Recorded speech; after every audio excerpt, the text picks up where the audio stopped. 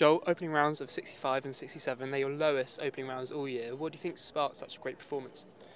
Yeah, I'm really happy. I've been playing good golf for a little bit now, last couple of months, and I think it's coming together nicely. So I'm not really surprised, but it just feels very good. Reading a bit about you, you seem to be someone where what happens off the course matters a lot. Are you in a particularly good place outside of golf that helps you here? Yeah, I think so. And I've just been focusing a lot on myself and my game and working really hard. Even if it's been a tough couple of years right now.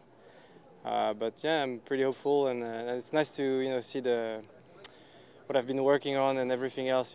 Starting to take form. You have the one win on Deep World Tour in 2020. How excited are you to be in contention this weekend? Yeah, I came at the start of the week and I was like, okay, you're playing good. Let's try to win this week, and yeah, it feels great. Obviously, I'm gonna go for it this weekend, but it's golf is a tough game. I'm not going to change my strategy or anything. I'm just gonna keep adapting to what the weather is doing, or just playing my game. But really looking forward to the weekend. Well, best of luck. Thank you. Joel, a 65 and a 67 today. Your opening rounds, two of your lowest rounds this year. What sparked such a great performance? Non, c'est vrai que je suis très content. J'ai très bien joué. Aujourd'hui, j'ai encore mieux joué qu'hier. Voilà, c'était assez compliqué. Le vent, la fin était difficile. Non, je suis très content. Bon, je rejoue bien depuis 1 ou 2 mois. Je sens que le jeu prend forme. Donc voilà, c'est pas une surprise pour moi d'être dans cette position, mais voilà, ça fait plaisir. Ça fait plaisir de voir que le travail que j'ai mis en place commence à payer. You seem to be someone where what happens off the course really matters to you and how you play on the course. Is that reflected this week?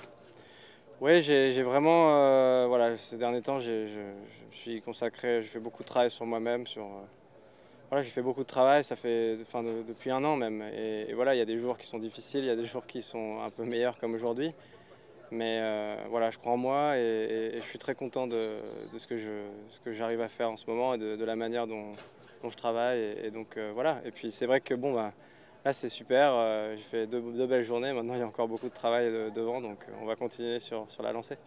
One win in 2020 obviously meant so much to you. How excited are you to be in contention this weekend? Ouais, c'est super. C'est vrai qu'en arrivant au début de la semaine, j'ai dit à mon caddie, voilà, franchement, je joue bien, on est là pour gagner cette semaine, on y va. Et j'avais eu cette discussion avec un de mes sponsors, voilà, et c'est vrai que là, je suis super excité de pouvoir jouer la gagne ce week-end, et je vais tout donner. Puis après, voilà, on verra ce qui se passe. Thanks very much and best of luck. Merci. Cheers, mate.